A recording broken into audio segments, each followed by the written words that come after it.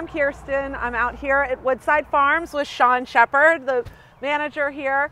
I wanted to bring you all out here to the farm because it's starting to look really beautiful with May, with all those April showers, brings May produce here to Woodside Farms. So much coming up out of the ground, Sean. Tell us a little bit about what you guys have been working on, what's growing here in the fields, and anything else you care to share about the farm. Absolutely, thank you. Yeah, you can see behind us, we're standing amongst some of our favorite legumes. We've got sugar snap peas growing on either side of us, being supported by our trellises. As we get ready for the warm weather, we get through all our cold weather crops. That includes things like salad, arugula, tatsoi, mustard greens, spinach, which is one of our staples, baby kale, baby collards, and then you get into all the delicious roots, carrots, radishes, beets, and turnips. As we get into the season, you'll start to see more things like onions, beans, okra, a little bit of summer squash, a little bit of winter squash, and then of course the most important thing, all of our delicious tomatoes, cherry tomatoes, peppers, all the delicious herbs. One of the unique things we're trying this year that you could find at the market this weekend is a baby fennel. Not everyone loves the big mature fennel, but this baby fennel is a lot milder, still has that delicious licorice flavor, and you won't really find it anywhere else because... Oh, fantastic. So fennel sort of looks a little bit like carrot leaves coming out, right? Absolutely. So is that what some of this is maybe coming around? Let's see, we've got our carrot bed there. The fennel bed is further down this way, kind of poking over there on the onions. So we'll take a little stroll and show everybody what that looks like here in a minute. You get a little snapshot, you see there's a very organized rhythm out here. All of our blocks repeat by season, by week, so everything's repeated, so we always have something fresh coming up. One of the hardest challenges of farming is consistency. There's so many factors fighting against us, whether it's hot, cold, too much rain, too little rain. People don't want to see a skip in the availability of our produce, so we're always, every week we plant the same things over and over again as long as we can, and then it switches over to the warm weather stuff. So I see that. I see some of the spring greens, onions, right? That's what's coming up with the green.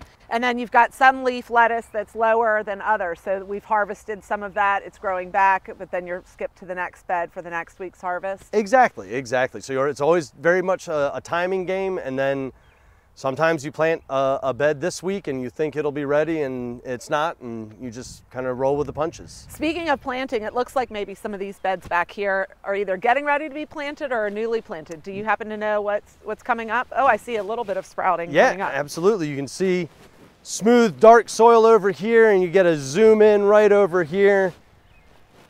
Tiny little baby spinach. This is a great little snapshot. Right through here, you get your cover crop, your mulch crop, that's feeding and mulching for the tomatoes. This is a bed that has just been chopped. That's gonna sit for a week while we wait for it to settle. One bed that's sprouting. These have probably just been sown. So rinse and repeat. We just over and over and over again. That's how we keep our fridges stocked. That's how we end up with, you know, for our little acre, hundreds and hundreds of pounds a week. It's pretty good. And our irrigation system all set up here, and that's all operated as needed. Yep. The rains that we've had, you probably haven't needed it as much, and the cooler temperatures, but... We've been lucky. We've been lucky. We're not holding out for any of that, though. We still do a lot of hand watering. One of the secrets to getting this good germination by seed is a lot of hand watering. No matter how much drip irrigation you use, that soaking from the hand watering is an essential part of what we do. Well, the soils just look so wonderful. That rich, dark chocolate color is so beautiful, and I know it's going to produce some really exceptional produce.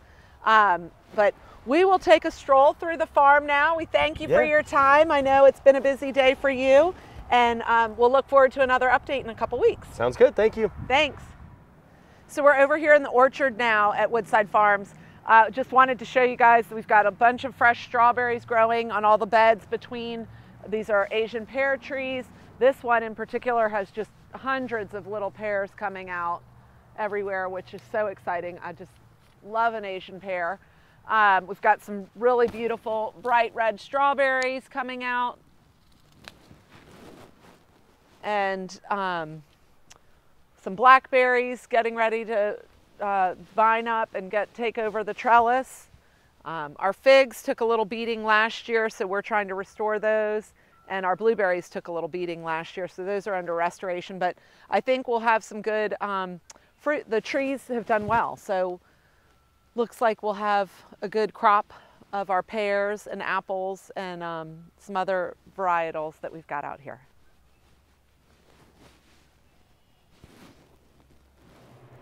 Hi, we're in here in the market at Woodside Farms. Sydney, say hello. She's our awesome worker bee here and helps with everybody checking out. But I wanted to give everybody a quick tour. There's some great products in here. We have our frozen foods. Inside the frozen foods, we've got some frozen fresh pasta from Bombolini, some delicious pork from Harmony Hill, Billy Pies, some fresh soup from Carl the Caterer, which I personally had last night, was delicious. More pork, ground pork, ground beef, some delicious lasagna and eggplant parmesan from Bombolini. Here's our cheese cooler. Got delicious hard and soft cheeses from Mountain View Farm Products and Meadow Creek Dairy. We've recently gotten in the Crescent simple syrups, which are delicious and add a nice little spring to any mocktail or cocktail. Rainbow trout, we've got Bloody Marys. Well, you can see lots of wonderful product, delicious breads from Bella Vita, delicious jellies from Agriberry and Twisted Carrot, and Apothic honey and local honey from Whispering Springs Farms, Apothic, other candles and teas and bug repellent soaps. We've got our Woodside Farms swag, delicious chocolates from Miss Maud's. And then in here we've got today, recently just dropped off our weekly meals. So if you order from our weekly meals, they'll be put in the refrigerators here within the market, and you can come pick them up on Thursday evenings or Friday during the day. Delicious farm-raised eggs every day, all day long. If you've never had a farm egg, you're missing out. Please come try those. More Bombolini pastas that are fresh, some pot pies, Twisted Carrot, and delicious pesto. And then in here we've got what's locally being sourced from our farm. Radishes, which add a delicious spice to anything, or roast those radishes, they're delicious. Collards, salad mix, some fresh apples we've brought in, and beets, dill, arugula, baby chard, spinach, all kinds of delicious produce. And just so you know, the produce here lasts. You buy something in the grocery store, it might last a week. Here, it'll last well beyond a week. A lot of times 2 weeks, because it's so fresh and picked and brought right into the refrigerators here and processed so minimally. Everything here is just really fresh and delicious, and we hope you'll take advantage of it and come visit us. Sydney's always here, and she'd be happy to help you. So have a great afternoon. We hope you've enjoyed your little tour of the farm and the market here at Woodside Farms, which is a part of the agri-community of Chickahominy Falls. Have a great afternoon.